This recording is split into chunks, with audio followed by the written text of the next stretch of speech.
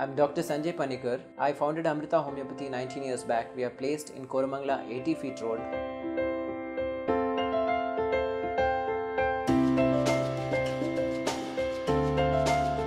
A very common question asked by a lot of my patients is whether my hair loss can be reversed. Hair loss is a very common term which is used by common man, and they usually say I'm losing hair.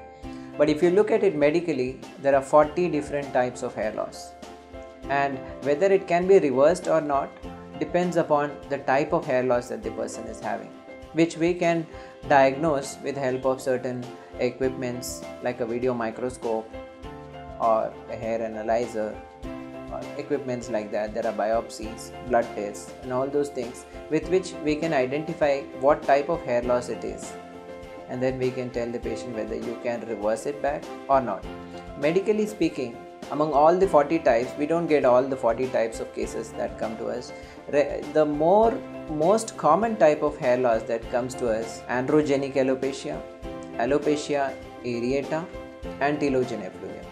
These are the three most common type of hair loss which we come across.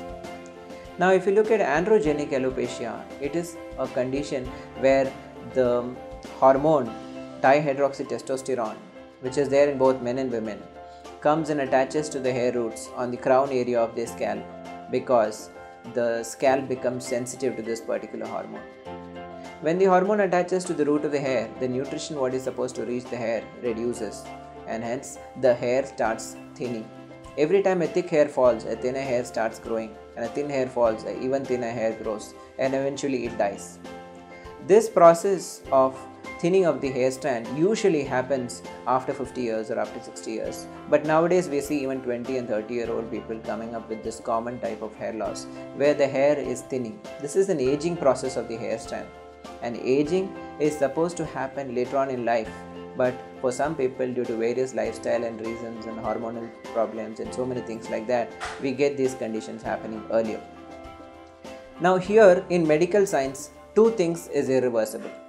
One is, if I become old, I cannot become young. Once there is death, the dead tissue cannot be restored. And once a person becomes old, he cannot become young. The same rule applies to the hair. Once the hair becomes old, it cannot become young. Once the hair dies, then you cannot bring it back to life. There is no way you can do it. So in androgenic alopecia, which is a process of hair aging, after it ages, it dies. So once it dies, then you cannot bring it back to life.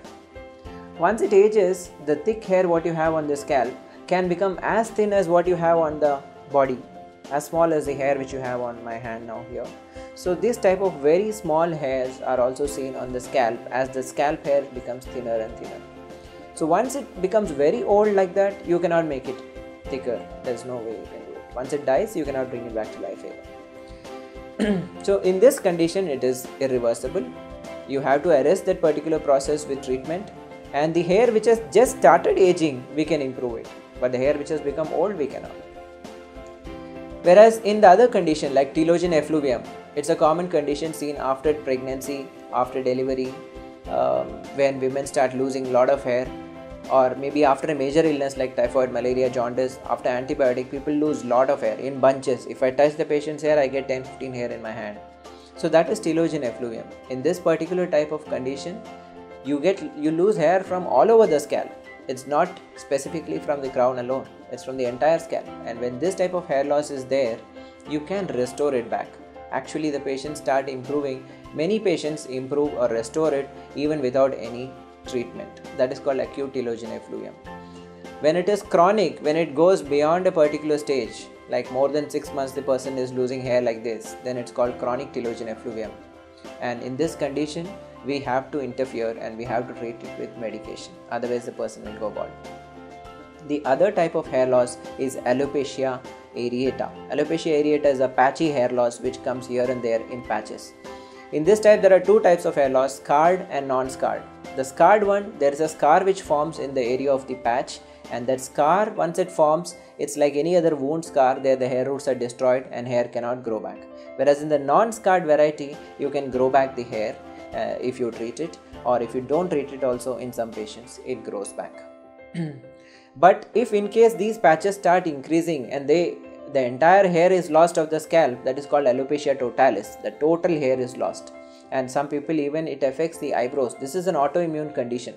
Our own immune system is doing damage to our own hair roots. In such a type of hair loss, medical intervention is required, otherwise you cannot restore it.